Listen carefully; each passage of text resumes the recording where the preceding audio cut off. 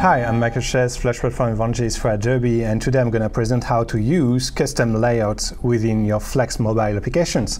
Indeed, with the last release of the Flex SDK, you can develop mobile applications, and it will provide a set of new components with new skins and also a default behavior for your list components. So here on my screen, I have a classic mobile application. So if you look at here, I just have a list with a data provider. I will feed my list with some text information. And if I click, I will push a new view. So let's run it on my desktop using the Adobe Air runtime. So this is the default behavior. I've got my list with a smooth scrolling. But now what happens if I rotate my screen, if I change the orientation?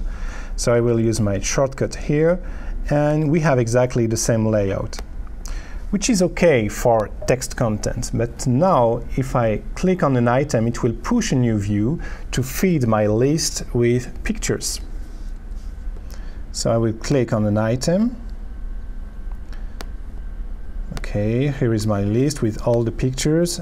And now if I change the orientation of the screen, I have the same behavior. And this is not a good user experience if you want to scroll this list of pictures. So that's exactly where you should use custom layouts and the new layout architecture introduced in Flex 4. So now if I go back here, I have another project. To use custom layouts, first you need to declare two states. So here I am declaring a portrait and a landscape state.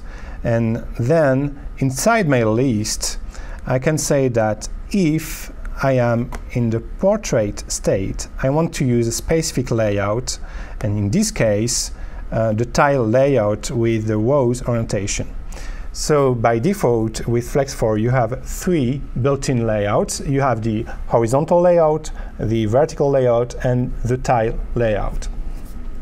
So when I'm portrait, I want to use the tile layout, and when I'm in the landscape state, I want to use the classic horizontal layout with a gap of 30 pixels. So if I run it now, here is the tile layout.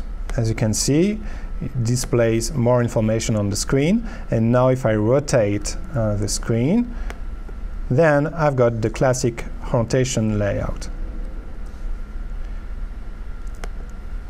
The only thing you need to understand is that you need to get a notification when the user changes the orientation of the screen. So here I'm using a tip. I don't know if it's the best way, but I'm just looking at a resize event on the view, and then I check if it's running in landscape or portrait mode. To do so, so here we are. I just developed a quick check orientation method, and I'm using on the navigator object this property landscape orientation, which is a Boolean. So if it's true, then the current state is set to landscape, and if it's false, to portrait. Also, what you can do is play a little bit with animation. So I will just update my code here, because it's pretty easy to know where are going your items when you switch from one orientation to the other one. So just using classic flex effect, here's what you can do to improve the user experience.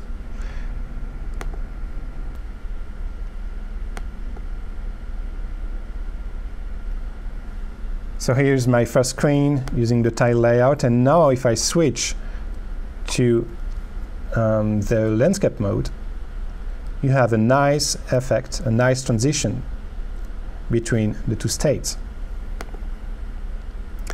But that's not all.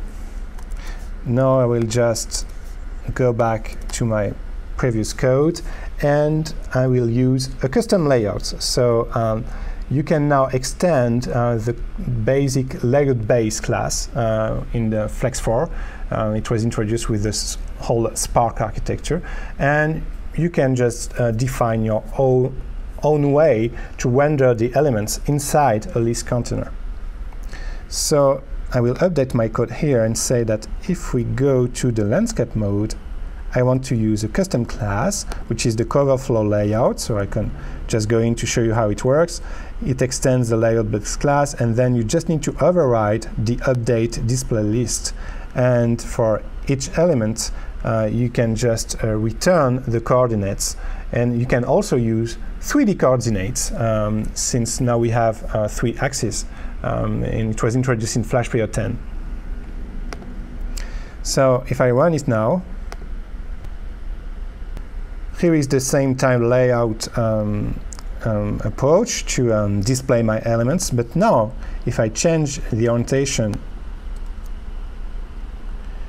this is using my custom layout with the cover flow and innovative way to display the elements. But now let's see how it runs on my tablet device. So here is my tablet. I will launch the application. I've got the same list. As you can see, it's very smooth. And I'm using here the virtual layout. So this is like data paging, but on the rendering list of the Flash player, just to optimize the memory consumption. But I will rotate the screen now to display exactly the same list, but this time using the cover flow, and you can see that this is also very, very smooth on my tablet. Okay, there is no performance issue. And I have also the same experience on my BlackBerry Playbook, which is also very responsive, very performant. So I hope that it will give you some ideas to improve the user experience of your Flex mobile applications. And you don't have to stick to the classic behavior. So really think of it. If you want to display text content, you can use the classic behavior of the list component. But when it deals with pictures or media in general, you may want to change the way you display the elements, and also depending on the screen orientation. So you can retrieve the source code of these samples on my blog, areagora.com, and thank you.